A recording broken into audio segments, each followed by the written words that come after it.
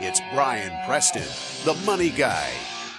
Bo, this next one, number 3, this one's a little different because I feel like the other two that we've talked about, whether it was talking about trading cards or even the tulips of the 1600s, that was greed driving that to a lot, in a lot of ways.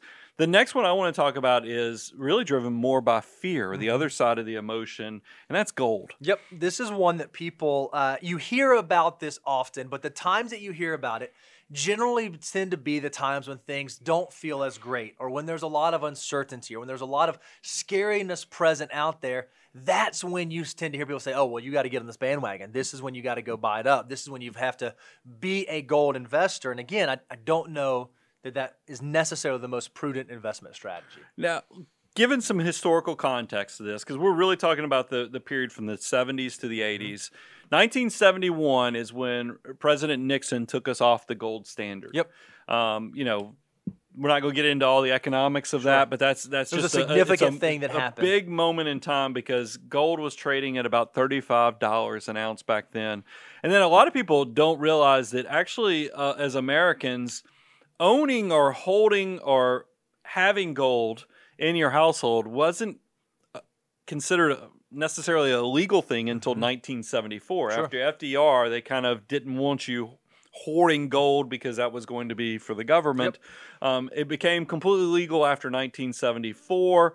And I think that's what, when you look at a pricing of or a historical chart of gold, you'll see that's when we're off to the races with gold valuations. And we went from $35 an ounce in 1971 to $850 per ounce in 1980. I mean, that is a very, very rapid run up in the price of gold. And there were a lot of things, like you said, that were driving that. There were some big macroeconomic factors, but there's also a lot of economic uncertainty, and there was some oil stuff going on. There were all kinds of things that had people thinking, you know what, this is going to be the thing where I'm going to have a store of value, and I'm going to go buy gold, and it's going to be the thing that's going to allow me to preserve and grow my wealth through time.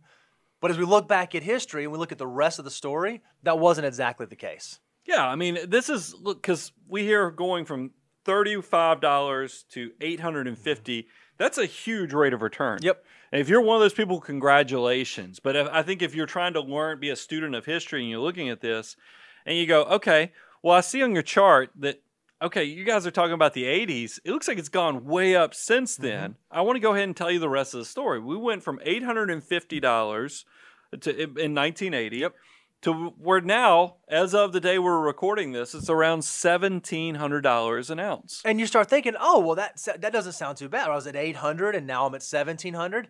I guess that I've done okay if I were a gold investor that started even at the peak back in the 1980s. But you'd have missed out on a lot of opportunity because we still go back with gold is that, yes, it's pretty to look at. Yes, it has some value, I guess, in dentistry or jewelry and those type of things. But at the end of the day, it's not generating income for you. It's you're going to have to pay somebody to keep it safe.